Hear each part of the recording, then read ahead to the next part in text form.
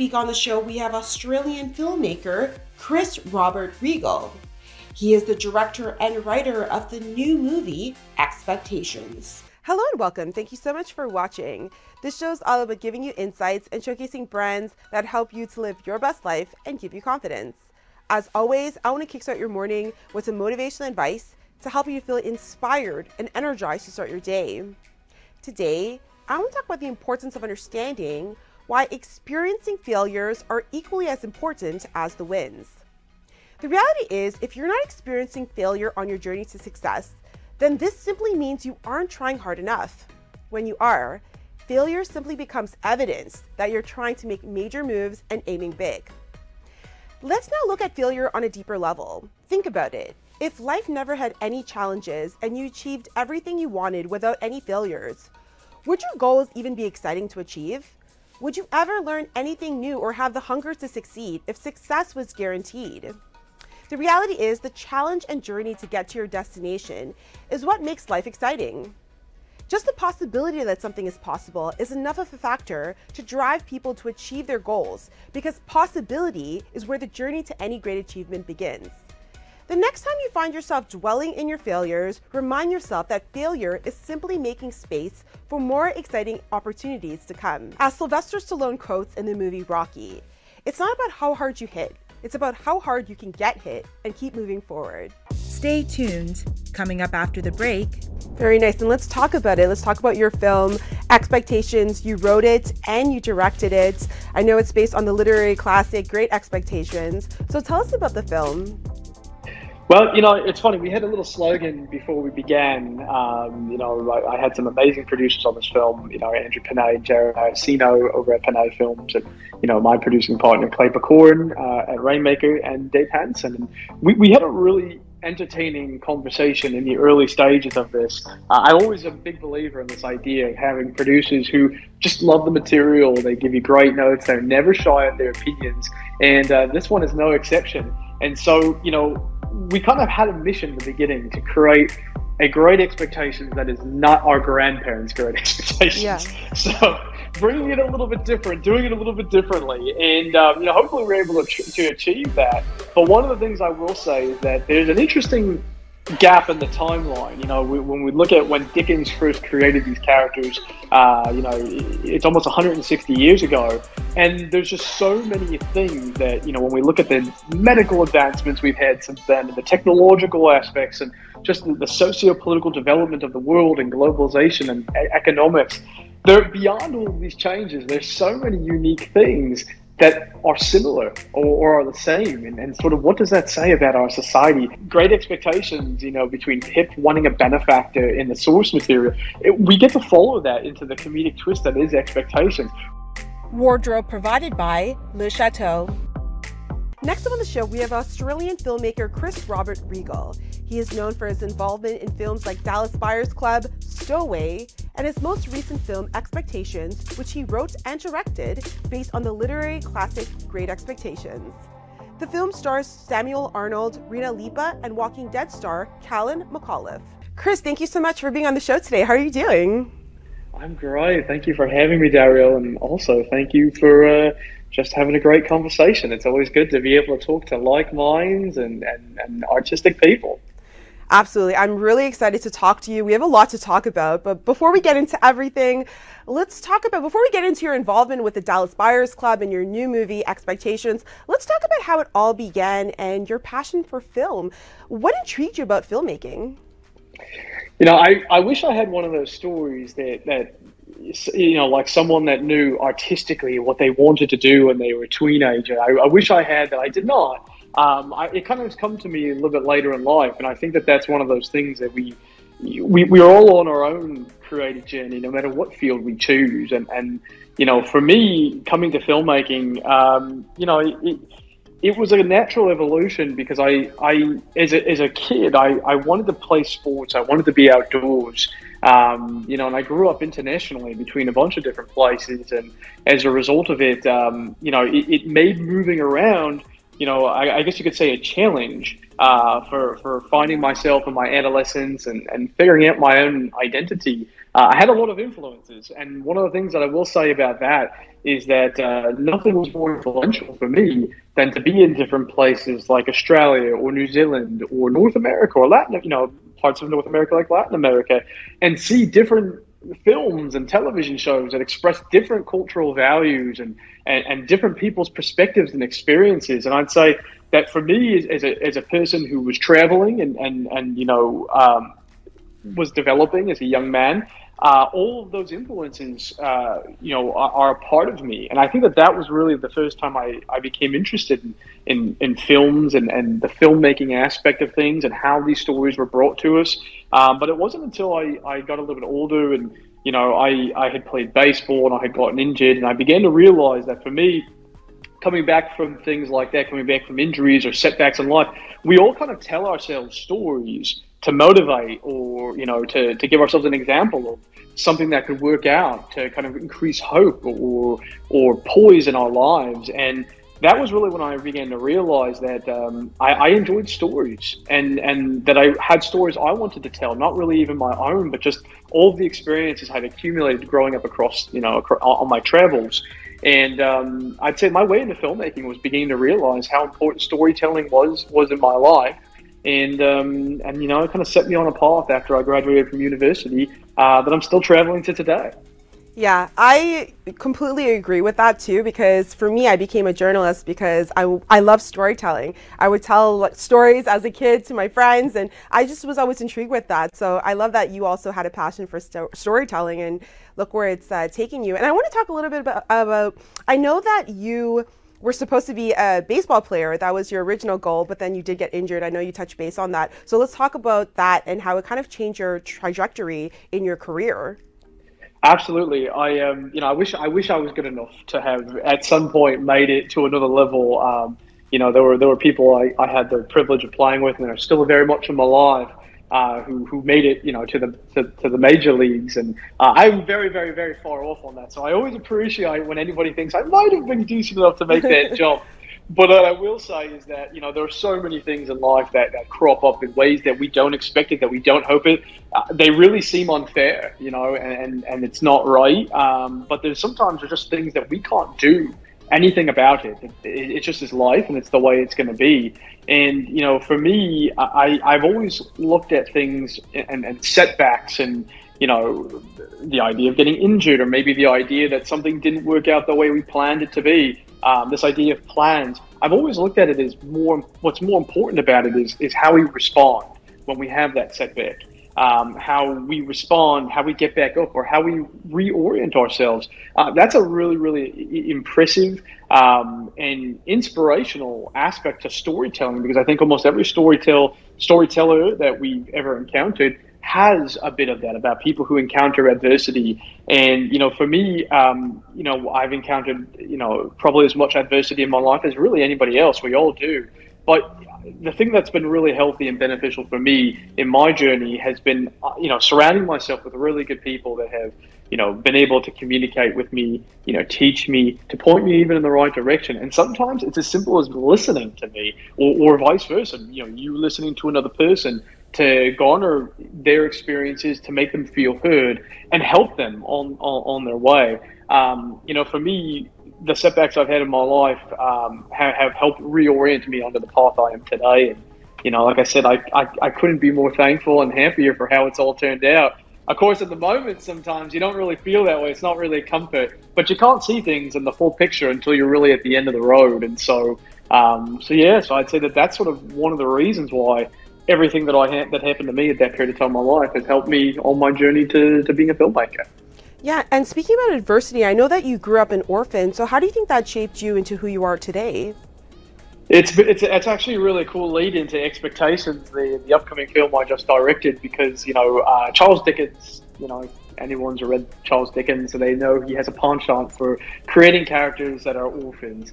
I am one of those people who, whether good or ill, it just was one of the things in my life that that sort of happened to me at a young age. And I'm really thankful for the way everything in my life has turned out. But one of the things that I will say that, was sort of connective tissue for me as a storyteller, and aligning myself a bit with Dickens and a bit with the characters in Dickens, was this idea of identity. It's this idea of who are we as people at our core, as artists. If we're all artists, how do we communicate our art? A lot of times people talk about writing, painting, sculpting, the things we know. When you're forming your own identity and you maybe don't have someone or an idea or a familial unit to sort of help fill in some of those gaps, what do you do along the way? In the film, we sort of follow a series of hilarity and comedic moments along with our characters so that they can kind of come to this answer of who and what they are and what they stand for. For me, it wasn't something so lovely condensed into a weekend. It was kind of a journey to figure that out in my teens. But one of the things that really helped me, obviously, was spending time abroad in different places, getting to be in places like Vancouver and Toronto, getting to see, Quebec and Montreal for the first time, being in Mexico City, being in Australia, New Zealand, and Auckland in particular, and just beginning to get an idea of how global the world is, how many different ways there are to view problems and lifestyles and just different things that, that there's so many ways to look at so much. And that began to make me feel really connected in the sense that there's so many things I have to answer about myself, much like the characters in Charles Dickens and in this film. But there are so many people that have so many different ways to answer these questions, to figure out these conundrums, and to identify themselves with. And so, I always say sometimes you have to take something that seems like a negative and turn it into a positive. And, for me, you'll see it a lot in the work and hopefully have a few laughs about it along the way too. Very nice. We're going to talk about that in just a second. But before we get into that, I want to talk about your company, Rainmaker Films. I know that you're a co-founder on that. And it has amazing credits like the Dallas Buyers Club, Stealing Cars, co-produced by Mark Wahlberg. So tell us about some of the collaborations with your company. I'm also really fortunate. I mentioned earlier about the ability and I think the good fortune, the luck sometimes, if you will, part of it is luck, of having really, really good energy in your life, about having really good people that you can rely on and lean on. My partners at Rainmaker Films are just that. Clay Bacorn, who's one of my long-term partners, he's one of the producers on Expectations, the film we just finished, and I'll tell you about that in a moment. But it's been an exciting, I guess you could say, it's kind of an adventure. Being a part of this company and being there while it was created and being a voice in sort of a really strong choir of really great individuals. And I will say that, it's given me the opportunity to learn and work on a lot of different and interesting films, different genres with different creatives over the years, all of which have had an indelible effect on my own development as an artist and as a creative.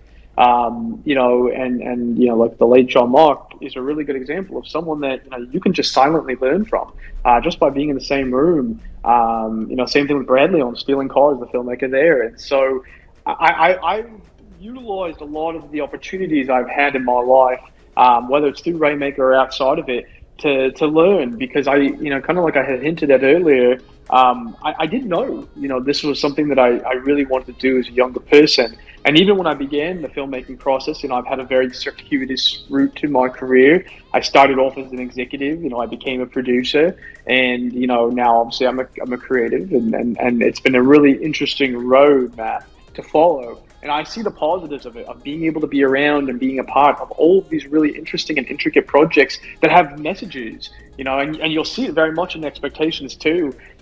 These messages of family, of identity, gender roles, and you'll see it in almost all of my work. And all of that is a tribute to all of the amazing artists that I was able to collaborate with in my other prospective roles as an executive and a producer, and allow sort of the stories and the wherewithal, the wisdom that they were able to bestow upon me, to take it in and be able to hopefully bring something that brings some joy to a few people and a few laughs too.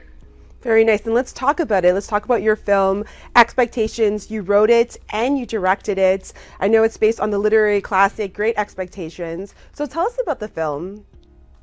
Well, it's funny. We had a little slogan before we began. I had some amazing producers on this film. Andrew Panay and Darriel over at Panay Films, and my producing partner Clay Bacorn at Rainmaker, and Dave Hansen. And we had a really entertaining conversation in the early stages of this. I'm always a big believer in this idea of having producers who just love the material. They give you great notes. They're never shy of their opinions, and this one is no exception. And so, we kind of had a mission in the beginning to create a great expectations that is not our grandparents' great expectations. Yeah. So bringing it a little bit different, doing it a little bit differently, and hopefully we're able to achieve that. But one of the things I will say is that there's an interesting gap in the timeline. When we look at when Dickens first created these characters, it's almost 160 years ago. And there's just so many things that, when we look at the medical advancements we've had since then, and the technological aspects, and just the socio-political development of the world, and globalization and economics, they're beyond all of these changes. There's so many unique things that are similar or are the same. And sort of what does that say about our society, especially through a comedic lens? Giving you a few examples, people love inheritance, right? I mean, one of the top shows on television is Succession, right? So, yeah. I mean, people still think about how important that was in the Victorian era and how enraptured we are today. Great expectations, between Pip wanting a benefactor in the source material. We get to follow that into the comedic twist that is expectations. Who's inheriting what? As these characters all sort of come together for a weekend, besides this little familial gathering and they're all orphans, the benefactor is the person who's bestowed money upon them their whole lives, as a person that's paid their school fees, or a person that's given them startup capital for their businesses. So there's an element of this that's all about succession. That's an interesting connection between the two. Yeah. Another thing that's really interesting for me between the two time periods is this idea of identity. So much is about what we were born to be, and you kind of heard me talk a little about my identity and finding along the way. How much of that is still true today? Does it matter who your parents are? Does it matter what you do or the labels beneath your name, like where you went to school or what your resume says? All of these things are really important today as they were then. And likewise, one of the biggest things I think that when we think about the difference between, this idea of identity between the Victorian and modern eras is the idea of projection. There's so much that we get to put on in this period of time, social media, that is it's a derivative of our lives.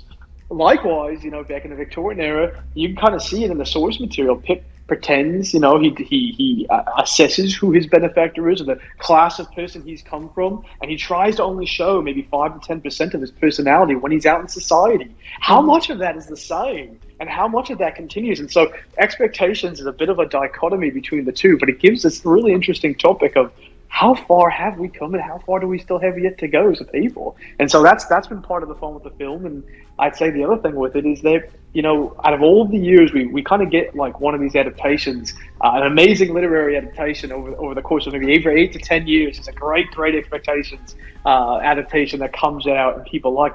One of the things that's never been done, as far as I'm aware, is creating a companion piece, a piece that takes some of the characters and situations and continues it from the source material. And that's one of the things that we did with the film, was that this film actually takes place when the characters from the literature in their 20s, and it allows us, because of the growth potential, to see them in a new light. You don't have to read Great Expectations to go along on this journey. You just pretty much need to sit and want to watch a dysfunctional family get snowed in and argue about who's right and who's inheriting what, and maybe have to deal with the fact that there's a dead body or two, and sit around with your popcorn and have a few laughs. And so we're really excited to bring this nuance of these characters in this setting in a new and digestible way to a brand new audience. Yeah, and speaking about characters, it's quite a great cast. I know you have even Rina Lipa, who's Dua Lipa's sister, starring in this. So let's talk about the cast and why you felt they would be perfect for these roles. We had some time, to consider, who we wanted and how we wanted to put it together. And I will say that it's a great honor to collaborate with all of these amazing artists. I mean, they certainly make you look good as a filmmaker when you have really talented individuals bringing your characters to life. And I'll say that's one of the things that's kind of fun about this job. I constantly am on the lookout, whatever my role is, as an executive, a producer, as a creative. to have talent that elevates the material, not brings it even to life, but makes it better than how it appears on the page. And so we were really, really fortunate to have amazing actors who could do that. Samuel Arnold, who's one of the stars on Emily in Paris, and is just a terrific actor, brought a brand new energy to the character of Bernard, which is a original character. There's many characters in this that are original and are not based on the source material, who are entirely contemporary. And it was a complete joy to work with him. And the same thing with some of our characters, of the legendary literature themselves. And Callan McCullough, bringing our life, our Pip, and Pip at a different time of his life, or Blue Hunt, who's bringing together a very unique take on Estella in a way that you've never seen her before. And I think that that's part of the idea, is getting to imbue all of these characters, whether you're familiar with the source material or not, with a new energy. Because let's face it, we're all different. No matter what period of time we were growing up or what time era we were in, people in their teens, or early 20s, are going to be very different from their mid-20s or the late 20s. And we're catching these characters at that time frame. And so that gave creative license to our talented performers bringing these characters to life, to explore those details beyond the source material, beyond even the script, and really have a say in where they were and where they were going. Rena in particular is a really interesting case, because she's a friend, and someone who I've been a big fan of her work, on the English stage, and when she was studying university for some time. And it's always exciting to surround yourself with people who you sort of speak the same language, but at the end of the day, they're going to do something that you maybe aren't even expecting, that you have a couple takes in there that are just, where the performance goes is in a direction that maybe you didn't necessarily anticipate when you created the characters. And, she is no exception. You're going to have a couple nice moments with Rena Leeper in there, and hopefully with the rest of the talented cast as well. That's amazing. I'm actually really interested to watch this movie, because I like that you did a modern take on a classic book. So I love that. And I want to talk about, I created my platform to inspire, to uplift. And one of the things that you credit your success to is being a great listener. So I thought that was really interesting. So let's talk more about that. And let's talk about some more traits that you feel have made you successful and why.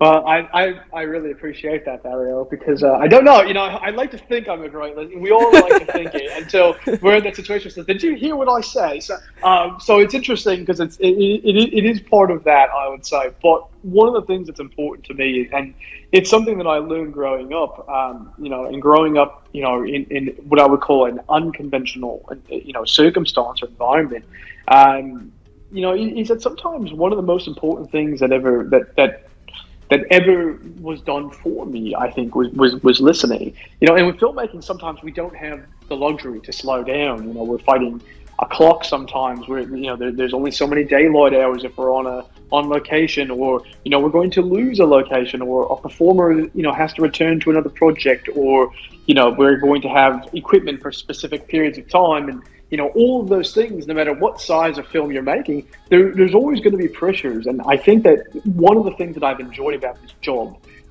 is being exposed to just really talented people who have been experts in their fields. There's no actor that's going to come out that's going to be, that I'm going to be able to say, well, I know more about acting than you. I mean, some of these people have gone to conservatory, for goodness sakes. Like, there's no way that I would be able to do that. What I do know, what I do try to extrapolate is the character, or perhaps the feeling that we're going for, that's akin to telling the apex version of what the story is, or what the character needs to reach, or globally from 35,000 feet. Where is it that the narrative's trying to go to lead our audience? And so a lot of times for me, listening is a meaningful exchange of that information, of being able to hear why a director of photography really wants to set up a specific shot, and then being able to say, well, this is what we're trying to do, or what we want to do. Where can we meet in the middle? How can we achieve both? And so listening to me comes down to a very simple part of the beginning. I guess the beginning aspects of communication. And I think we've probably all heard this at this time frame, where we're all communicating nonstop on socials, or on our phones, or in person in the workplace. communication is key to almost everything that it is we do. So as a result of it, like, I always remember that that's an important part of the component of a meaningful exchange of information. Isn't just communicating what you think or what you feel, but listening to everyone else's as well. And so I always endeavor to do the very best I can with that. And of course, by listening and by taking in other information, I get to learn a lot more, because just listening to myself talk, well, as charming as hopefully that is, I don't know that I take in anything else than I've already had. So, so to me, it's just essential to any period or any job or any aspect that one finds themselves having to organize or lead. But as always, there's always room for improvement, and there's always ways that we can all do everything better. And I'm certainly an example of that. Regardless of such, I think many of the traits that for me that I've utilized or relied on, to be successful, or to reach the, I guess you could say, the zenith of the mountain I'm trying to climb for any different prospects, whether that's being in my life or just working from project to project, film to film. Some of the traits that I think are really, really important are understanding roles. That's something that I think ultimately is really underappreciated. But everybody, it's like playing baseball. I hate to come back to that, but it's like playing baseball. Everybody has a position to play and a job to do, and they're all really important. But likewise, you're in Toronto. What happens when the pitcher throws the ball. Sometimes out there at Rogers, they've got to have a spread outfield to field it. You've got some great outfielders there. So as a result of it, the pitcher has to rely on those individuals to play their positions. Thank goodness Springer's out there when healthy and doing his job, because if that's the case, not much to worry about covering all that ground out there in the outfield. But to that case in point, understanding rules and being able to be respectful of those rules, or being able to kind of cut to the chase and get to some of the conversations that sort of need to be had, I think that those are really important. But I think all of what I'm trying to say revolves around the simple idea of just understanding why it is that we do what we do. For me, why do I tell stories? Why do I want to tell stories? That is the motivational factor for everything that I do. And so always remembering what it is and the basis points of why I do what I do as an artist, or as a leader, or just as a person working amongst a group of people.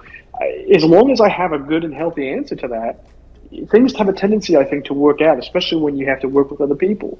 And so I would credit that, and again, going back to my time as an executive in the beginning of my career, I'd credit that so much to any level of happiness or creativity that I have. Just having learned to try to work within a group and knowing when to push and when to step back as well.